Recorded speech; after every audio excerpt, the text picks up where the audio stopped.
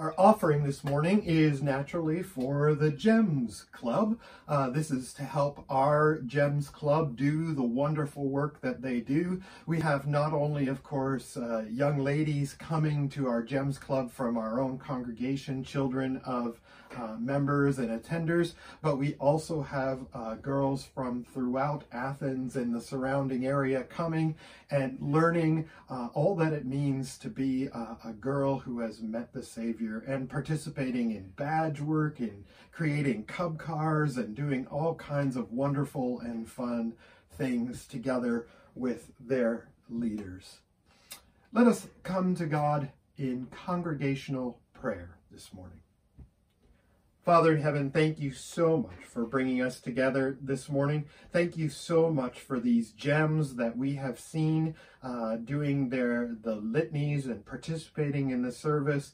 Thank you so much for all the many gems who were not able to be seen, but are hopefully participating in this service at home.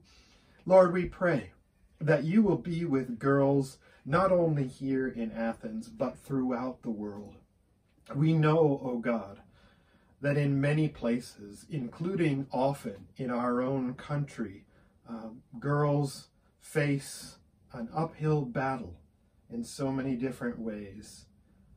Lord, help us all as a society, as a world, to recognize that girls and boys, men and women, that regardless of race or background or color or creed, all people, young and old, are created in your image and are worthy of dignity and respect and love. Lord, may they experience the opportunities that you would give to them. May they be given the chance to glorify you in whatever you call them to. Father, we thank you. Lord God, we pray also that you would receive these, our tithes and offerings, that they would be a blessing to you, that they would glorify and honor you, and that they would enable the GEMS leaders and the GEMS program ministry to carry on and grow. Lord, we long for the day when we can get back together as girls' clubs and boys' clubs and various ministries. Lord, please hasten that day. Lord, we ask too, oh God, that you would be with this whole world, oh God. Again, we lay before you all of those who are battling on the front lines, who are helping those who are ill. Lord, we think of all of the nurses and doctors and frontline workers of various types who are battling COVID-19 in this world. But we think also, oh God, of the many things that continue to happen in this world that maybe we aren't hearing about as much. Lord, one thing that we have heard a lot about this week, and rightly so, is the mass shooting in Nova Scotia.